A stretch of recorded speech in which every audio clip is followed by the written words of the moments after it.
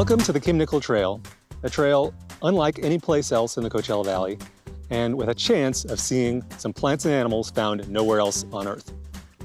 The Kim Nicol Trail is part of the Edom Hill Conservation Area in the Coachella Valley Multiple Species Habitat Conservation Plan, and honors Kim Nicol, who spent her life working to protect the endangered species and open spaces of the Coachella Valley. Kim helped establish the Coachella Valley Multiple Species Habitat Conservation Plan and protect many of the plants and animals in the Coachella Valley that we love so much. My name is Colin Barrows, and I'm here with my fellow California naturalists, Tracy and Elizabeth again. And if you saw one of our last videos on Let's Hike the Indio Hills Badlands Trail, we're in the same geological formation here on the Kim Nicol Trail in the Indio Hills. That was on the very far end of the Indio Hills, and we're here on the very west end of the Indio Hills. And you can see the same kind of conglomerate, not quite rock, formation of rocks and sand jumbled together from floods that have come down from the surrounding mountains and deposited over the relatively recent geological history. Whew. So the Kim Nicol Trail can be a challenging trail. There's no sugarcoating it, and in fact, I'm a little out of breath just coming up this little hill here.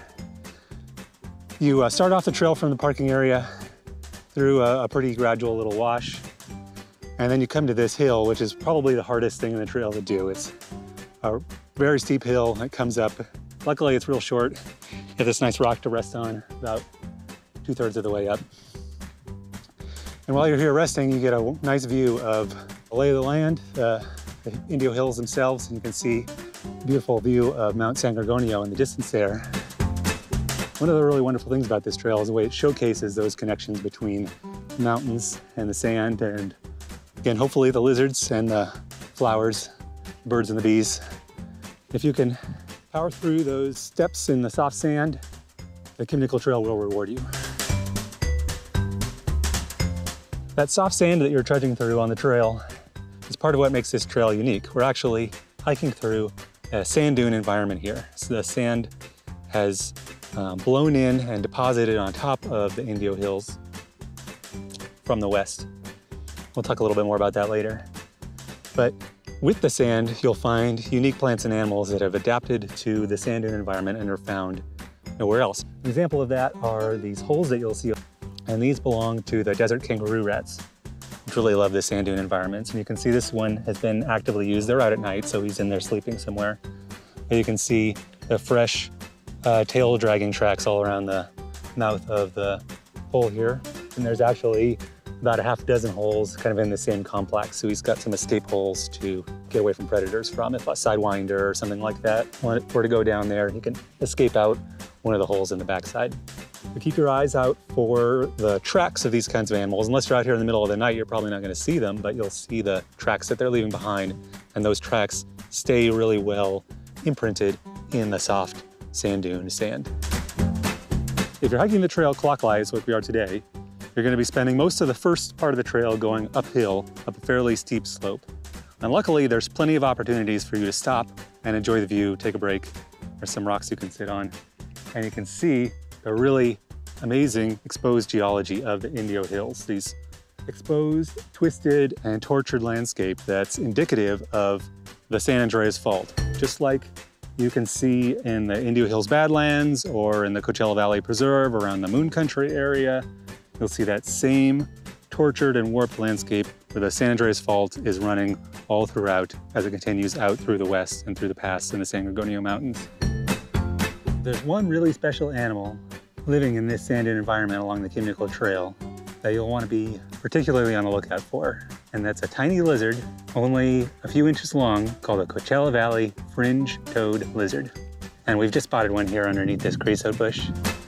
And Coachella Valley fringe-toed lizards are special lizards, not just because they're kind of cool and unique to see. This is the only trail you can hike on in the Coachella Valley and see these lizards. And the Coachella Valley is the only place in the world where you can see this particular species of fringe-toed lizard. But they also carry some extra meaning, I think, because of their connection to the story of conservation in the Coachella Valley and the history of the protection of plants and animals here.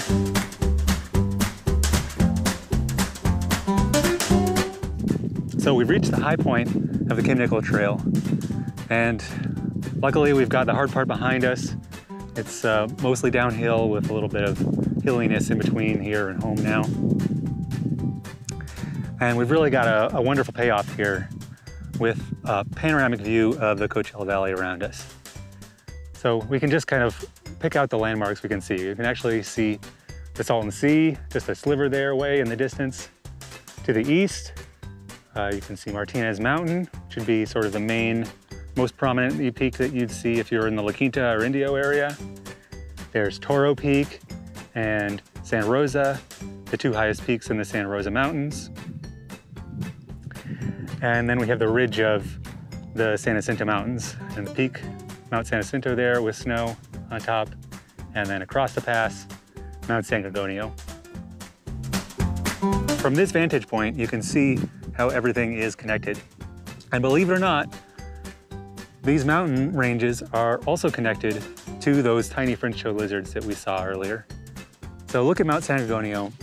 You can see below the snow-capped peaks, these huge exposed granitic faces. They're just these light kind of colored rocks. And if you just imagine millions of years of erosion as Mount San Gorgonio was uplifted and the mountains fractured and faults formed, boulders caved off of the sides of cliff faces there and started to slowly roll down the hills. And floods came along and started to pick up those boulders, break them apart into smaller and smaller boulders as they move further down and down the mountains. They'll pass through the Whitewater River, the Whitewater Preserve, and to be deposited out in these floodplains right in the middle of the pass there. And right in the middle of the pass, you can see all the windmills here. That's where all the wind goes. So the wind comes through the pass and picks up all of the smallest sand grain particles that have been deposited from that floodplain. And those small grains get carried this way, get carried east towards the Indio Hills, towards the Coachella Valley Preserve. And as the wind decreases in power, the further and further east you go, that sand starts to drop down to the ground and form these sand dunes. So the rocks of San Gorgonio are the same material that's forming the sand underneath our feet here on the Kim Nicol Trail. The same material that those fringe-toed lizards depend upon to survive.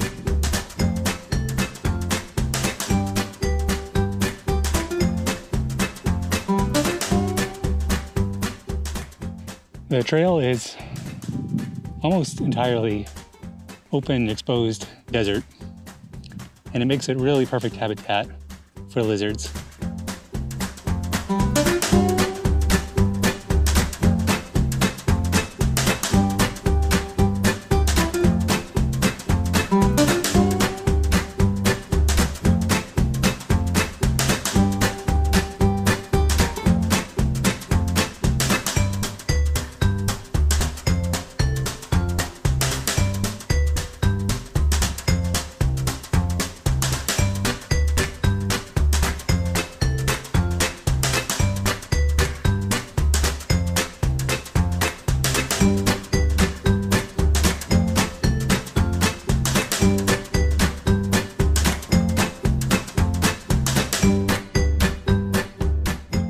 Coachella Valley fringe-toed lizard, like this one right here, are really perfectly adapted to the sand dune environment here. In fact, so well adapted that they can't really leave this environment, and that's why they're unique to this part of the Coachella Valley. And so what are those adaptations? Well, they have, as you can guess by their name, they have fringed toes that work like little scoops as they're moving through the sand. When you're trudging uphill in the sand, you're taking 2 steps forward and 1 step back, but their little scoops give them traction, allow them to run on sand the same as you could run on a track. They also have a shovel-shaped nose that allows them to actually dive into the sand to escape predators and stay underground during the hottest part of the day.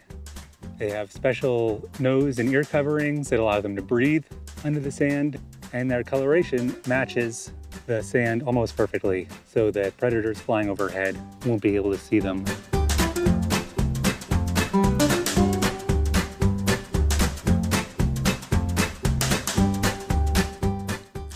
So we made it back to the end of the trail. We closed the loop and came back down that big steep slope. And we're just a few feet away from the cars back here in the shadow of Mount San Jacinto here. I hope you enjoyed our trip together along the Kim Nicol Trail, and you get the opportunity to come out and enjoy it for yourself. See the amazing lizards and really unique lizards that you can't see anywhere else on Earth right here on this trail. A couple of things to keep in mind when you come. Unfortunately, there is a fair amount of illegal off-road vehicle activity along the trail, and there's a lot of trails kind of crisscrossing across the real trail. So as you're going down the trail, make sure you're following the sightline carcinite markers, those trail posts that stick up. You should be able to see them pretty much the whole of the trail through. So if you feel like you're following some tire tracks and they take you down the wrong path, just backtrack a little bit and find your footing again. Also, there really isn't much shade on this trail. As we talked about, it's pretty much open, exposed desert the whole way. It can get pretty warm in the afternoon, so you may want to start early. February and March are good times to go along the trail. April is probably a little late to have to deal with the heat, and bring more water than you think you'll need.